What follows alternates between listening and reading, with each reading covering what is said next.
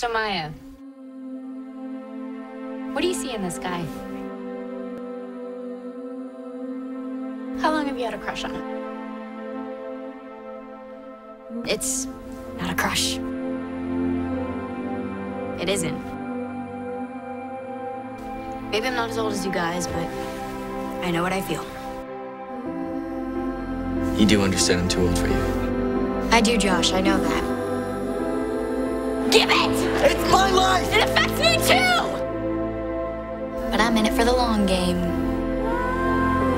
Dear applicant boy. It doesn't say that! This year, we are only accepting married applicants. It doesn't say that!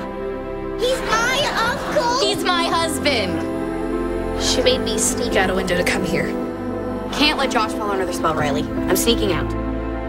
That's how much she likes him. Maya, you don't even really know me.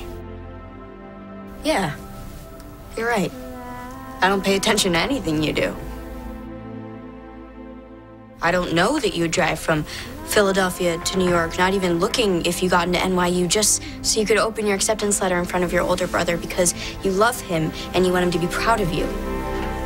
And I see the way you are with Augie, a little kid who looks up to you, who you always have time for. And I know that even though you'd rather stay here with these girls, you're going to walk Riley and me home. Because that's just the kind of guy you are. I like you.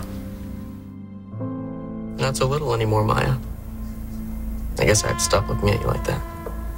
Thanks. Means a lot to me.